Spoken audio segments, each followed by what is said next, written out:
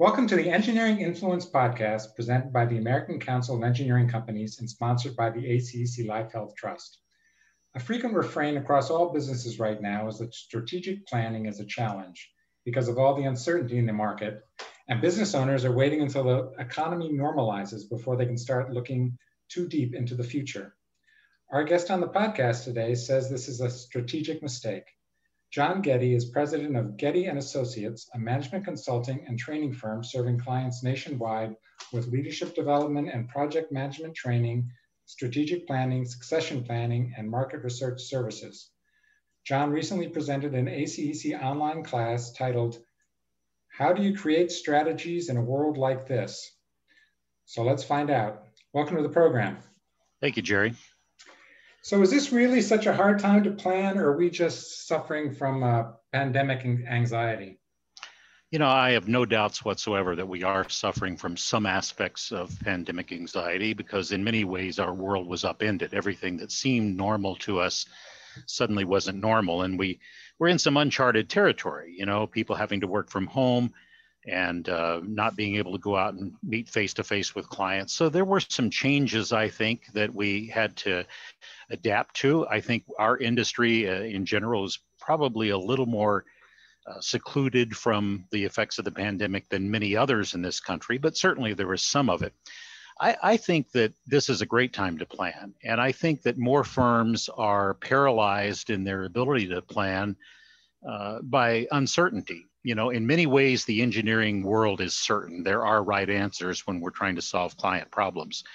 And uncertainty is really not a comfortable place for us to be. So I think the combination of post-pandemic lack of normalcy and the fact that we like certain answers has hamstrung a lot of firms from being willing to take on this challenge of strategic planning. In my opinion, now's probably a more important time than ever to do it. I would also think that if other firms aren't doing it, it would be a strategic advantage to start some forward-thinking planning.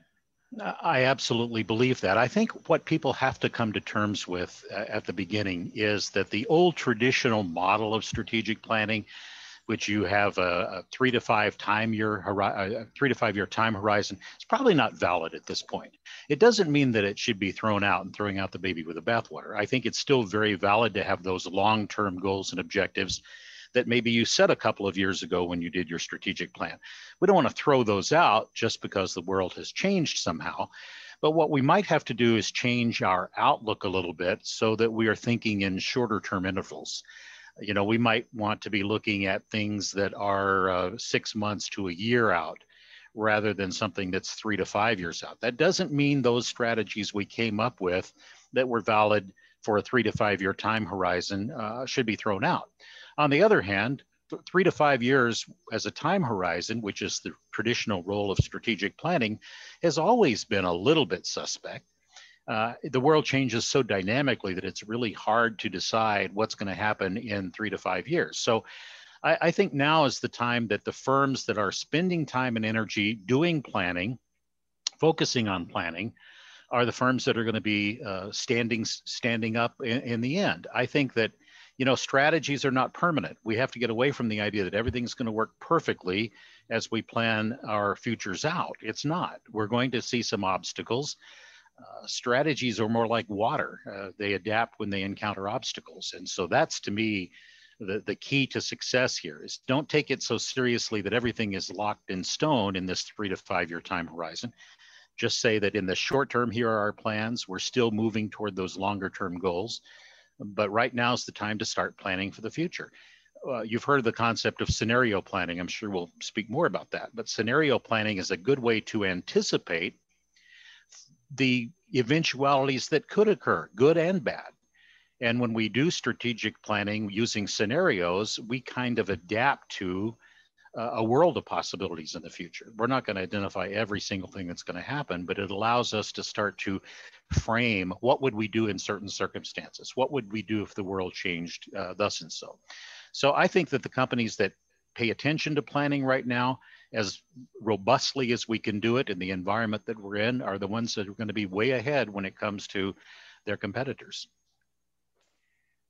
To some degree, one cannot forecast the future, obviously, but a fair assumption would be that this pandemic period that we're in, apparently coming to an end or coming to some sort of normalcy, that's like a one-off, a black swan event.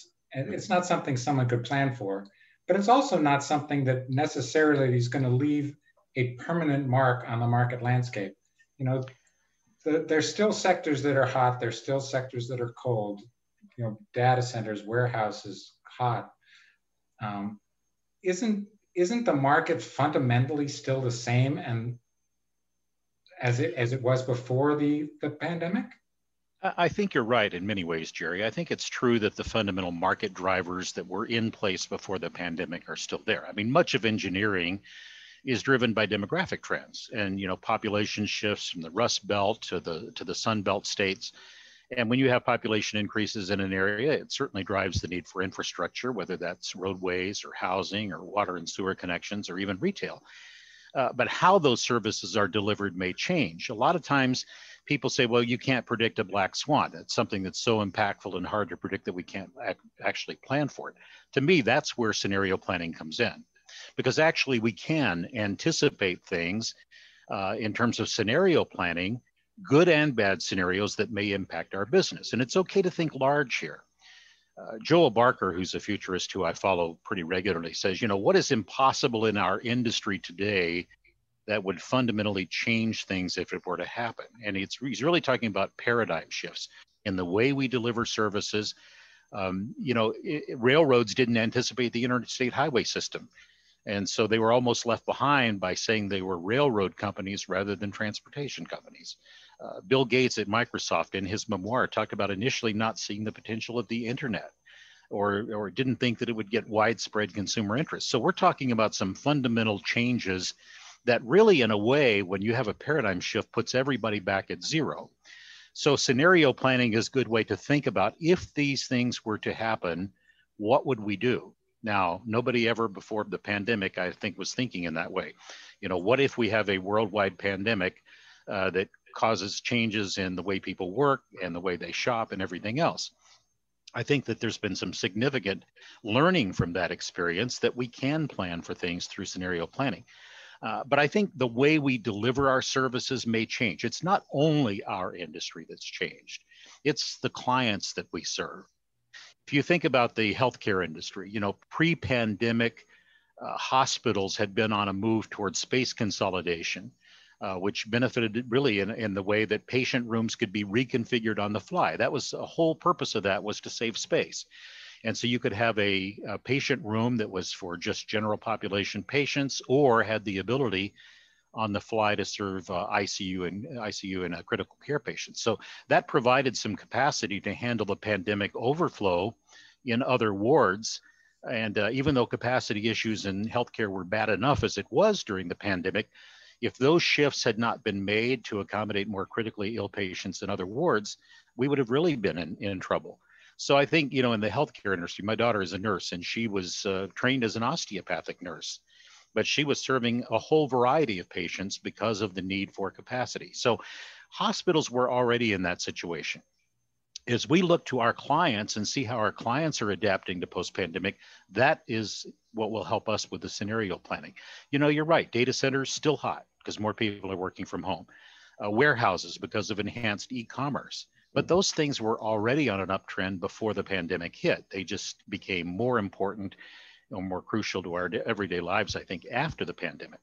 But the fundamental markets have not changed. The drivers are still there, but the way we deliver services is really, I think, where we need to look at how we're going to change our own businesses to reflect that. Clients, how are they adapting to the pandemic? What has changed in their world? You know, I've done some client satisfaction surveys in the past for firms, and one of the things that I hear as a common theme is that there's almost an arrogance sometimes that engineers think they have the great solution. And believe me, I love engineers, but I'm not sure that we have all the answers all the time. Rather, I think we can come up with answers if we start with where the client's pain is and figure out a way to provide an appropriate remedy. But it doesn't work looking for, you know, where's a square hole that I can put this square peg in. So I think we need to always visualize our adaptations in a post-pandemic world to the way our client base is adapting. I'm still optimistic. I'm still a rosy optimist about the long-term work that we do in the engineering world, but with a little tempered approach to it by saying, you know, the delivery, the ultimate delivery to the end user may change. On the scenario planning concept, it makes me think of the old movie War Games, in which the computer has several hundred scenarios for various war options that the United States military was analyzing in for its military preparedness. Is that, I mean, are you talking about firms having several dozen, several hundred scenarios? What, I mean, how many scenarios would you have to do before you thought of a worldwide pandemic? Yeah, and again, I can't predict that we would have ever anticipated a worldwide pandemic. Although, you know, the good news is, I mean, it has happened in the past, right? Right. I mean, we had the Spanish flu epidemic, the Asian flu epidemic, the bird flu, and those kinds of things. They have happened in the past, so they're not outside the realm of possibility. Whether they would have shown up as something that would have been widespread enough to affect our business and our delivery methods, I'm not sure that would have happened. But I will say, in answer to your question, this: I think, you know, you have to have some sort of limitation on how many scenarios you plan. I'm talking probably a half dozen to 10 max. And those are not even fully fleshed out. I think anything beyond that, where you get into the dozens or hundreds of scenarios, are probably not a worthwhile expenditure of resources. So how would you do that then? You would pick things that are most likely to happen given an environment. And I keep going back to this, but view the world through your client's lens. You know, see the world through their situation, not the engineering prism. We're really good as an industry, I think, at reflecting internally, not so good sometimes at reflecting externally about the world that our clients are living in. So when we start thinking about ways to change scenarios or to plan for different scenarios, one good way to get a kickstart on that is to think about what's happening that has changed the fundamental business models of the clients that we serve. I can remember years ago when I was working with a firm and we were talking, they had a surveying unit in the company. And we said, what would fundamentally change the industry if it were something that occurred? And I think one of the people in my group said, well, if licensed surveyors were no longer used or no longer needed, if there were and this is way before drone technology, but if there were a way to basically buy an off-the-shelf software package that would help you do your own survey at home, and especially now that we have drone technology to assist in that, you know, what would happen? It would fundamentally upend the survey industry. I'm not suggesting that's going to happen or that that's an extreme, but if you look at what's happened in the survey world already, how many people did it used to take to go out and do surveys? How many people on a crew? Now you can take one person out with one piece of electronics and basically do what 10 or 12 people used to do. Not 10 or 12, but, you know, a survey crew. So I think, you know, a limited number of scenarios, and again, putting your bets on the ones that are most likely to occur or would have the greatest impact if they occur. I consider it sort of like risk management. If we were doing risk management on a project plan, you know, we would try to anticipate those things that either have the greatest impact or the highest probability of occurrence. And really the key point there would be those that have both a huge impact if they occur and a very significant probability of occurrence. So that will eliminate some of the more bad, you know, so some of the more out there scenarios that you would come up with. I don't think you can legitimately pay anything but lip service to when you get more than 6 to 10. You mentioned a few times about looking at the world through your client's eyes. I can't speak for engineering firms specifically, but anecdotally, I would posit that most strategic planning is done from the inside out. What do we want to achieve? Where do we want to be in 5 years? How does a firm change the focus there? You're absolutely right about that. That's one of my biggest complaints about strategic planning in most organizations. When I'm doing strategic planning work with a firm and I'm looking at the strategic plan, very, very often it's very operational in nature. It's not strategic at all. Because if you want to be strategic, you have to ask tough questions. Are we in the right business? Are we serving the right clients? Are there services that we're providing that are dogs that we need to divest ourselves of? Are there clients that we're serving that no longer profit us? And you have to sacrifice some lambs here, some sacred lambs that in the past were not up for discussion. So I think that you really have to do that. Peter Drucker, who's the management guru, said, people in any organization are going to be attached to the obsolete, the things that once were productive but no longer are. And we could apply that to dog clients or dog service lines, and recognizing what we don't recognize often is that if we freed up those resources by dumping those dog clients or dog services, now we have resources which could be used for higher purposes. There's always an opportunity cost. But in answer to your original question there, and I'm sorry I got off on a diatribe here, but in answer to your original question, no question about it. Most strategic planning in organizations is internally focused because that's what we know. We know what our capabilities are. We have a fairly good idea where we fit in the marketplace. We know what we're doing internally, and yet we don't have anything to benchmark it against from an external view. I'm much more interested in the external impact on my firm than I am the internal portions of it. I did a strategic plan one time for a group, and the president of the firm had the right idea. He said, look, I will survive. My firm will survive no matter how the world changes around us. We're not going to go away just because the world changes. We will adapt to the world. But the only way you can adapt is if you know what's happening in the external world. And my big complaint about strategic plans, by and large, is that they're done. They sit on a bookshelf gathering some dust. And quite frankly, they're not strategic at all, because it's basically taking the last time we did a strategic plan and updating it a little bit to make it more palatable. So if we were going to have 3 offices in the last strategic plan, now we're going to make it 4. And I don't mean to diss that. I mean, it's not that simplistic.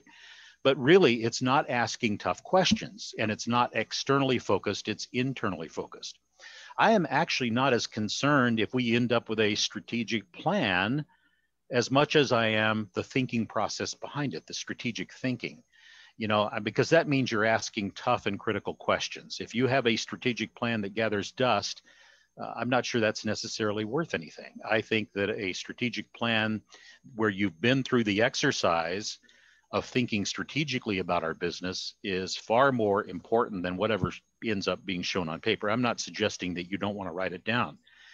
I think it was Dwight Eisenhower, when he was president, said plans are useless, but planning is indispensable, because that's the process you go through to ever get a strategic plan. And I think that is the huge differentiator is you can't do a strategic plan without strategic thinking in place as well. And I think that's the first step. So how do you get out of the mold of taking a strategic plan? How about starting from scratch? You challenge your assumptions rather than rely on what you found out last time when you did a strategic plan. You challenge your assumptions about everything. And you may find that some of those things that you planned for last time don't matter anymore. Others may still be valid, but you have to get out of the mindset of thinking in an internal way and think externally. In a ironic sense, did the pandemic year sort of knock people out of their comfort zone? I think it knocked a lot of us out, and I'm including myself in that. When the world changed, and my model has traditionally been as a consultant, where I would go visit clients and I would get engaged with them, with in-person assignments, whether it be training and development or strategic planning, and all of a sudden that all went on hold.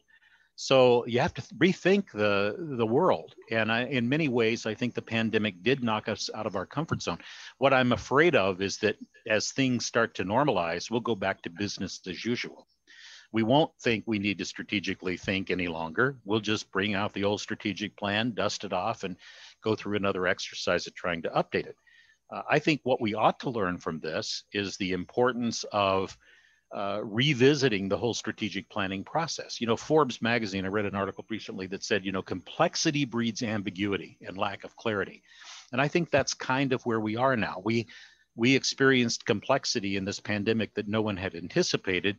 And so it's very easy to allow that to fuzz up the edges of what we're doing and make it seem like it's impossible to plan. I'm absolutely a firm believer in the opposite of that. One of the big sort of developments I think that occurred over the past year was rapid adaptation of technology to meet the changed market, all the working from home and such, and meeting with clients virtually, site visits, virtual site visits, such stuff like that. And you made the point in your talk that technology can be a differentiator for firms, that they can use it like the early adapters can use it to command higher fees and then as a result face fewer competitors. Is this an area that you see firms looking at right now to take advantage of technology? It's really interesting, Jerry, because what I saw in the pandemic, and after the pandemic had occurred about midway through it, probably last fall when we were still kind of in the throes of it, I talked to some of my clients for an article I was writing about the adaptations they had to make. And there were things that people brought up that, you know, nobody had ever thought about, like staggering schedules when people came back to work so you didn't have more than a couple of people in the elevator at a time. Some things that you just wouldn't have anticipated. But what I found was there was a group of my clients and people who weren't my clients yet who were very forward thinking. They had already been embracing technology and the need to work from home, not as a requirement because of the pandemic, but because of a benefit or a perk to entice employees. So they were already ramping up their infrastructure, their IT infrastructure.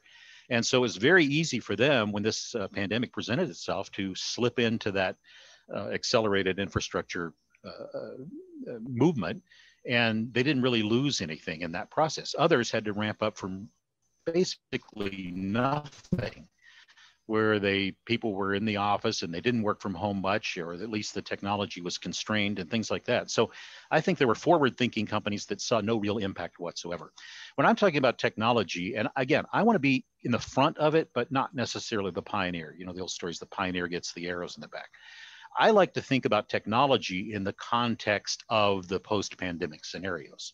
What I said in the seminar I did for ACEC was that there is a technology triangle that applies to our markets. And if you take technology and you're at the high end of technology, an example would be transportation. At the very bottom of the transportation, picture a triangle. At the very bottom of that triangle would be things like roadway construction, basic roadway stuff. When you get a little higher up that technology triangle, you might find long span bridges and some more specific technology. When you get to the top of the technology triangle, you might find things like intelligent transportation systems and, you know, preparing for autonomous vehicles and all those kinds of things that have a more specialty to them, a niche. And my belief is that the higher you are up on that technology triangle, where there are fewer providers of the service, you can command higher fees. If you're at that bottom of the triangle, where there are a very broad range of suppliers who can do that work satisfactorily, there's going to be some natural fee pressure to keep fees low. If you, on the other hand, find some specialty niche that you can move up that technology triangle, then you command a higher multiplier. So I do believe technology can differentiate us, but you've got to figure out, I think, whether the technology's important from the standpoint of the clients. You know, I think technology can be a differentiator in the marketplace if it helps our clients solve their problems, does something beneficial for them. But to me, that's the driver. You know, many times we have employees who are eager to practice with the latest technology, and so they're pushing for it. And my advice is make sure you have a strong business case for that specialty or that technology, that it's going to actually make you more profitable in the end before you invest in it. To sort of close up, in your talk, you said that if you were doing strategic planning with the firm right now, you tend to be a little more conservative than you might have been, say, a year or 2 years ago. Within that, where would you plan for growth? Well, I think I am a little more conservative now, but let me clarify, because I mean, I've left the right impression from that webinar earlier.